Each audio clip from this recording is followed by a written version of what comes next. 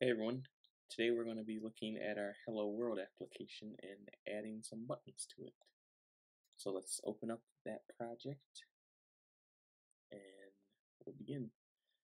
We're going to add buttons that are going to change the background of our application. So it'll kind of tie into the last tutorial we did where we created different UI colors. But this time we're going to build on the Hello World application to add buttons to it that will change the UI colors that we created in the last application. So we can get rid of this preview screen that we don't really care for right now. Then let's move up our Hello World label to make room for our buttons. So after we move up the label, we'll change our constraints again so that it'll roughly match what it should look like on one of the different phone screens. And so after we do that, let's add some buttons. So we just scroll down where we got our label for or before, and right under that is a button. And I'm just kind of align them a little bit, but I mean, placement of them really isn't that important for this tutorial. But we'll change it to the color blue because, well, this button I'm going to use to change the background to blue. I'm going to increase the size a little bit so that we can see it a little bit clearer when we actually run it on the iPhone simulator. So let's stretch it out a little bit. Now we can add the next button. We're going to just call this one yellow. So basically what we're going to have is a button that says blue and a button that says yellow, and we're going to switch the colors of the background from blue to yellow depending on which button we hit on the phone. So like before, we'll change the title of this button from button to yellow so that we know what it is. Align with the other button a little bit, increase the size. And now we're going to change the constraints so that everything kind of lines up on this as it will on the phone. I'll hit preview to see what it looks like. And as you can see, this is what it's going to look like on the different iPhone models. After that, we can do something a little fancy and change the color of the button because a blue button that says yellow isn't as good as a yellow button that is yellow. So we'll go and click this property to change the color. I like to use crayons for my colors just because, I don't know, they look cool. So I'll just choose the yellow one. I think they call it lemon. But so now we've changed the color. I may give this one a darker color just to stand out a little bit more. But you can see you can just kind of play around with the colors to change it to whatever you'd like.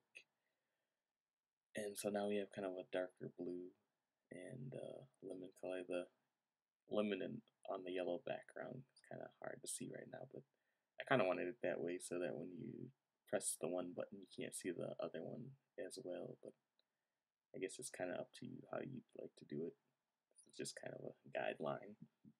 So I have some warnings, nothing major, but they have to do with the placement of how everything's on the layout to how it's going to look on the phone. And basically it's just telling me that on the phone it's going to look different than what this layout is, but we can fix that easily with updating our constraints.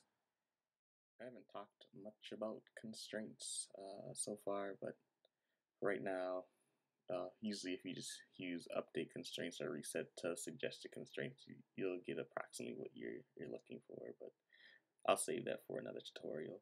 Let's see how it looks. I think it looks pretty good.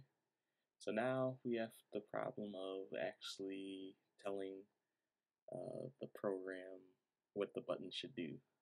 So we do this with the view controller. We can open the view controller from where we had our preview of our phones, I guess. And so now we have the view controller for this view, the view being our hello world.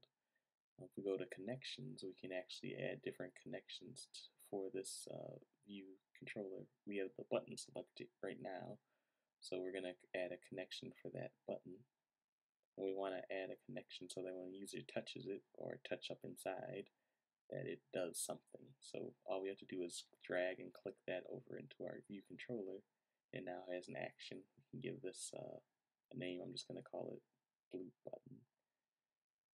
And so now that we know when someone hits the blue button, we have an event, and what's inside the brackets is actually what's going to happen. So we'll do the same thing for our yellow button.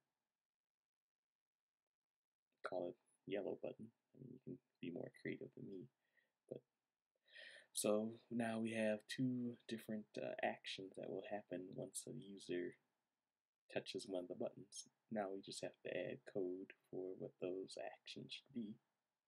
And we're going to go back to our old tutorial, or my second tutorial, where we talked about creating a custom UI color, and we're just going to do that right now.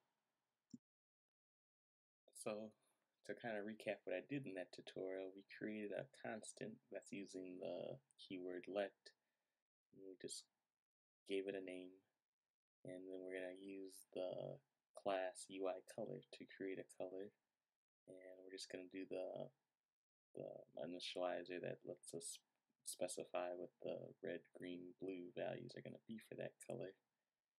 So if you want more information on this step, I would look at my second tutorial where we kind of go in more depth about this, but right here we're just putting the RGB values in that I kind of know from my second tutorial, and we're just creating our blue and yellow colors. And now that's the only thing that's really left to do is to tell the background when it should change to those different colors. So this is pretty simple. All we have to do is change the view.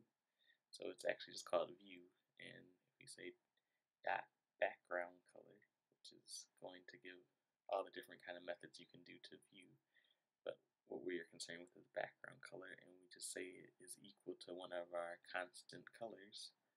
When the user presses this button, this will be called, and the view background color will be changed. So we just have to do this in both of our button actions, and now we have an application that once a user presses a button, the background color of the application will change. And so we can just give this a try. So I'll start up the simulator and we can see what it looks like. So we just go over to this play button, which is basically just run. So we run our application and we wait for Xcode to start up the iPhone simulator, and we should see our application in a second.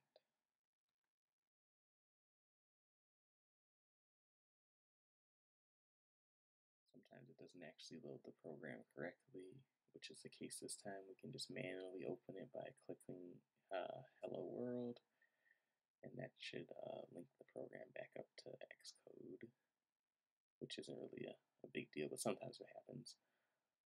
So let's get it started again, and we should see our Hello World program like before, but this time we have two buttons. If we click the blue one, our background color should turn blue. We can do the same thing with the yellow one, and it should turn yellow. And we see that we have just built a functioning application that now accepts user input through buttons. Thanks for watching, and join me for the next tutorial.